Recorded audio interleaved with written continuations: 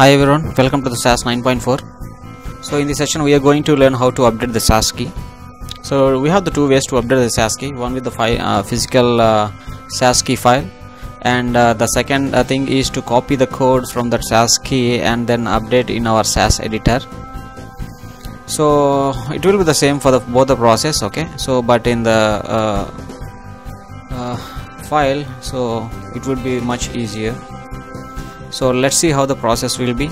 Just go to the start menu and go to the SAS. There you will find the SAS renew option. So click on that. So a dialog box will be appear to browse your SAS key.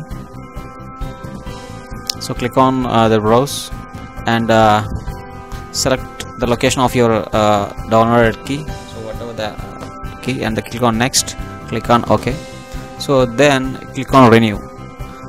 So if you observe, like, it was updated successfully, so it means like your key has been updated successfully. This is the process one. The next is like copy the code from your SAS key file, then paste to your editor. So open before that, open the SAS with an administrator, run as an administrator. So then paste the copy code, and then so it's better to copy the exact way. Paste in the editor, just check the expire dates and then click on run.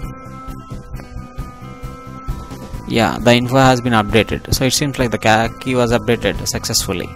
So but if you want to check regarding the expire key, right, so what is the expire date, something, so run this proc set command. So once you run, you will get the expire date of the key. So this is the process how to update in SAS key for all the versions. Thank you.